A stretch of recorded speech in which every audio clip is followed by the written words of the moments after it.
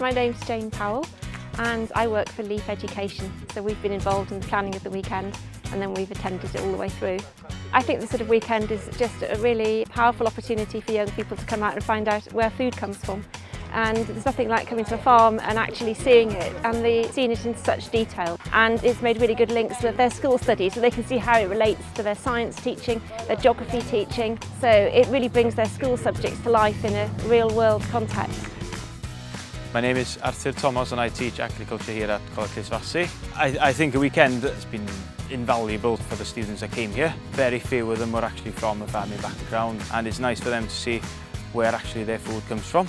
At the end of the weekend, they all had to carry out a presentation in front of the others and a panel of judges. And to be honest with you, I thought the presentations were absolutely amazing.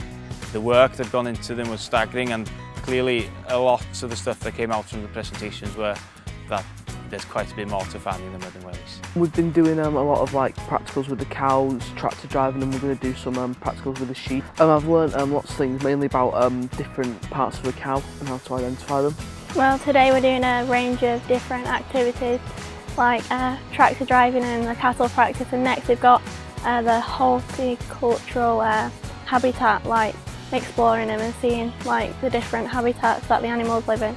Well, I think it's important for our age group to have an experience like this, because in this day and age, with all the technology, and especially people who live in the inner city, they don't actually know how farming works and how it's advanced over the years, how much technology they've got. Who knew they measure grass before cows can come out.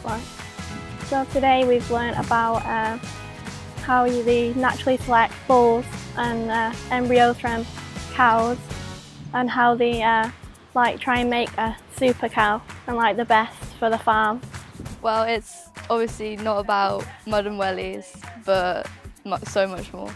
We tried to engage all the knowledge that we had been experienced here, and it's been really fun. And obviously I've been able to do a lot that I've enjoyed, and so have my classmates. It's not just mud, it's more getting involved, and you've got to measure grass and how you should water it.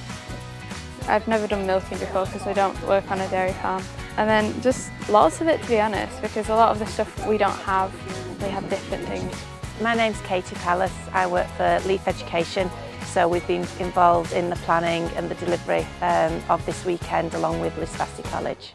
This weekend has been so important for young people. They've been able to really see firsthand exactly how complex the farming industry is and how food is produced, but they've learned from experts, they've had fantastic facilities, and they've really been able to really drill down and get to the sort of nitty-gritty of the industry.